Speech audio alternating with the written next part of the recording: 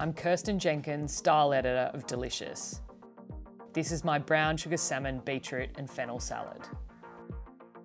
A mandolin is such a versatile piece of equipment in the kitchen, and I'm using the fennel to slice very thinly. I love putting fennel in iced water to give it curves, but also too you really need lemon juice because it browns. Beetroot is another great thing to slice on a mandolin, and it's got a really great contrast of colour to the fennel. And I am not using a guard, but please remember that probably at home it's a great idea. So I pickle the beetroot with brown sugar and apple cider vinegar, a really simple combination, and then later on we will add olive oil to make your dressing.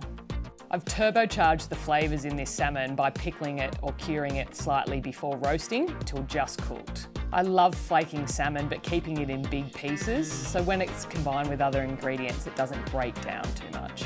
I now have all my ingredients ready to go, all the elements of the dish. Think of styling as a paint by numbers, and my first layer for this is fennel. Don't be afraid to add more later, but this is your starting point. Next I'm adding the red vein sorrel. I chose this leaf because it has a beautiful contrast of colour. The purple picks up the beetroot and the green is your very heavy leaf. Now I'm adding the beetroot layer, and the beetroot is my real standout colour of this dish. So I'm putting it in areas where my eye will be directed to. Now I'm adding the salmon, and like I said before, I really like to keep it in bigger flaked pieces so that your eye is drawn to that as well. I've placed down my first layer of ingredients, and now I can see the spots where I can add more.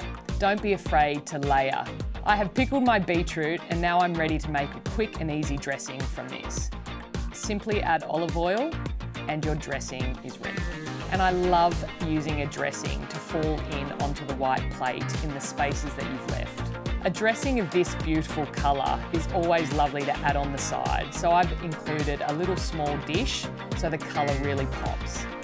When I'm shooting for the magazine, I'm thinking about so many different elements, and a big one is the background. With this dish, I've decided to put it on a beautiful linen cloth, or a combination of the two so they overlap.